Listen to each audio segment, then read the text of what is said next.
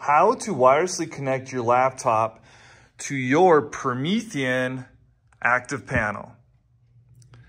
So on your Promethean ActivPanel, you should have a screen share. So I'm gonna go ahead and click that.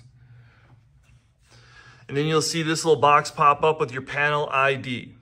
So if your computer doesn't already have it, you'll need to go ahead and download the screen share app onto your computer. I've already done this. And then you'll have the app right here. So I'm gonna go ahead and click on the screen share app. Now we saw that number on the board, so I'm gonna go ahead and type in that number. And then I'm just gonna type teacher here for name, and then enable touchback. So I'm gonna go ahead and click that. And then I'm gonna go ahead and click enter waiting room. So now on the Promethean board, you'll see there's a little 1 next to those people icons. Go ahead and click that.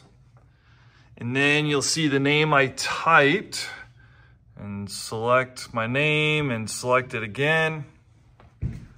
And now my screen for my laptop is wirelessly connected to the Promethean board there.